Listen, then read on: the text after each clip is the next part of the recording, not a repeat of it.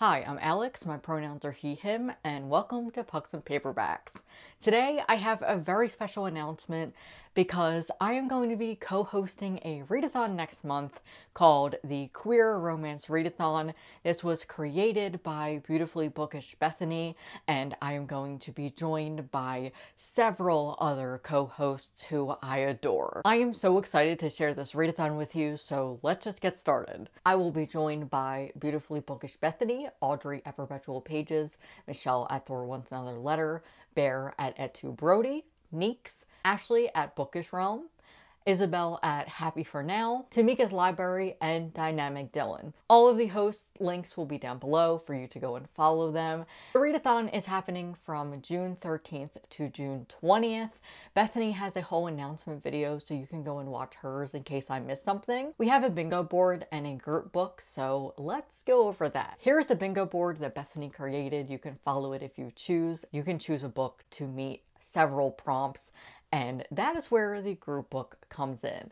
This is Drag Me Up by R.M. Virtues. It is a queer Hades and Persephone retelling with a black trans Persephone and a black demisexual Hades, and this is contemporary. It completes the prompts: asexual rep, trans author, black author, Latinx author, indigenous author, erotic romance, indie author, disabled author, queer black love, and bisexual or pan rep.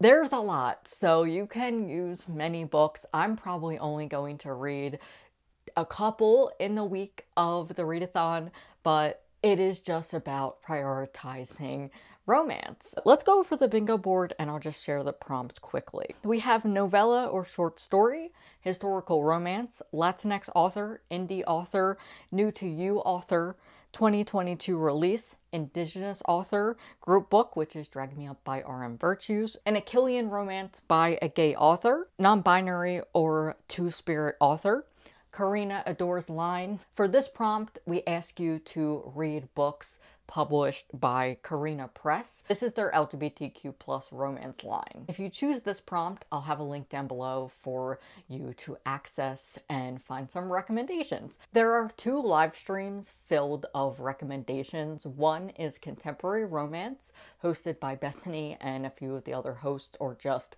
some queer booktubers who wanted to contribute and give recommendations. And there's one strictly giving SFF recommendations.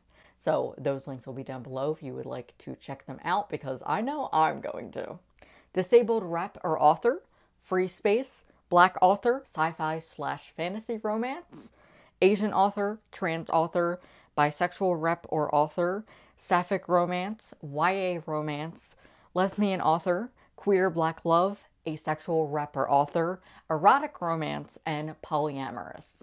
There are so many great prompts and I cannot wait to participate.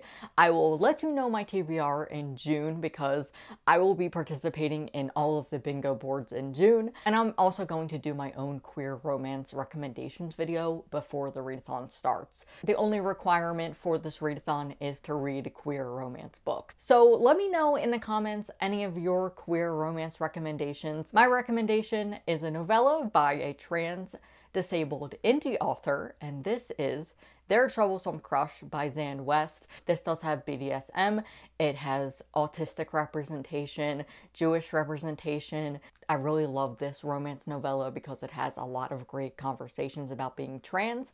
There's a fat trans character. This is my favorite novella for many reasons. I just resonated with it a lot when I read it and could not stop gushing about it. It has great conversations about trans people and the medical system, and also just about being a fat trans person. I adore this so much, and the characters are in their 30s and 40s, which I just love. And it's just so great to be reading queer characters in their adulthood. It's awesome. So if you want a recommendation and have just been waiting to read this, or you never heard of it and I convinced you, highly recommend reading it for this readathon. I'll probably be reading some novellas, but I'll also have a link down below to our group book and where you can buy it.